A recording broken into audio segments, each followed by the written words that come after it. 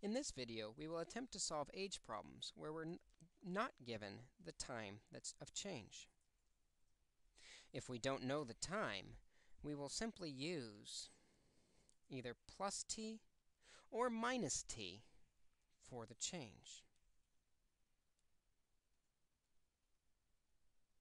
Let's take a look at some examples where we see this relationship occur. In this first problem, we're comparing the ages of a man and his sister.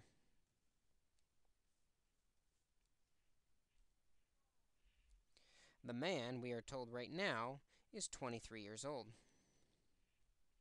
The sister is 11 years old. For the change, we don't know how many years ago it was. Because it's in the past, we're going to subtract the variable, or subtract t, from both cells. This gives us 23 minus t for the man, and 11 minus t for the sister. Now we can make an equation. We want the man to be triple his sister's age. The man will be, or equal, triple 3 times his sister. With the equation, we can replace the man with what he was in the past. 23 minus t equals 3 times the sister. The sister is 11 minus t. We can quickly solve this equation, first by distributing through the parentheses. This gives us 23 minus t equals 33 minus 3t. Moving the variables all to one side, we add 3t to both. This gives us 23 plus 2t equals 33. Next, we can subtract 23 from both sides. This gives us 2t equals 10. To get the t by itself, we simply divide both sides by 2. This gives t equals 5. 5 years ago, the man was triple his sister's age. Let's try another example where we see this relationship of either adding or subtracting an unknown time play out. In this problem, we're comparing a woman's age to her cousin's age. Right now, we're told the woman is 11 years old.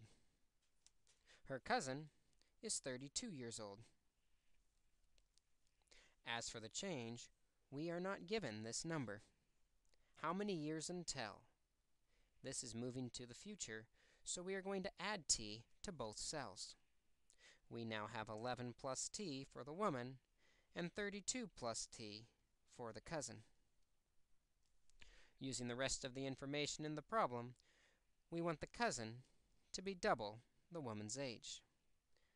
Cousin will be, or equals, double 2 times the woman's age. We can now replace the parts of this equation with what they were in our table. The cousin in the future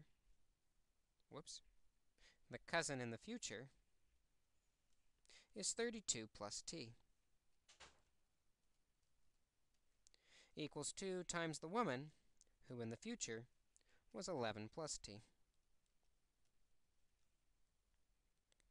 This gives us an equation we can quickly solve, first by distributing the 2. 32 plus t equals 22 plus 2t. Moving the variable to one side, we subtract t from both. This gives 32 equals 22 plus t.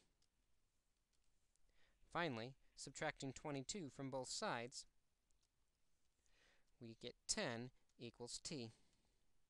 In 10 years, her cousin will be double her age. By using plus t for our change in time when we don't know it, we can quickly find this unknown time.